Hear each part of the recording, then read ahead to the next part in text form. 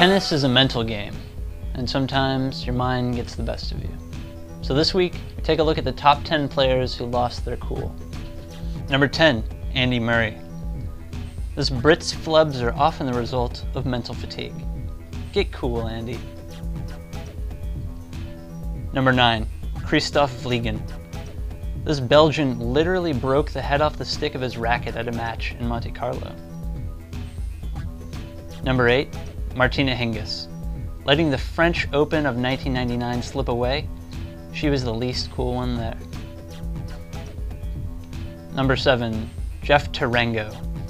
He walked out on a Wimbledon match, but at least he was wearing white. Number 6, Mikhail Yuzny. He hit himself in the face with a racket so hard that there was blood dripping down his face. Number 5, Fernando Gonzalez. When you get angry at Roger Federer, everyone knows about it.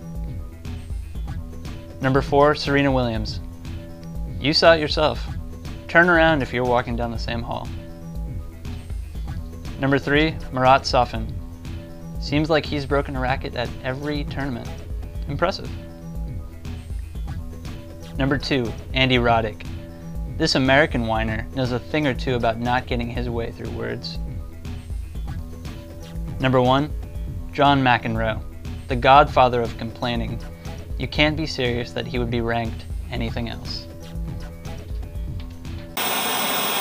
Thanks for watching. We'd love to hear what you have to say. Leave your comment below on who you think should get the honorable mention for Best Tantrum. Make sure you follow us on Twitter, friend us on Facebook, and subscribe to us on YouTube. I'll see you next week.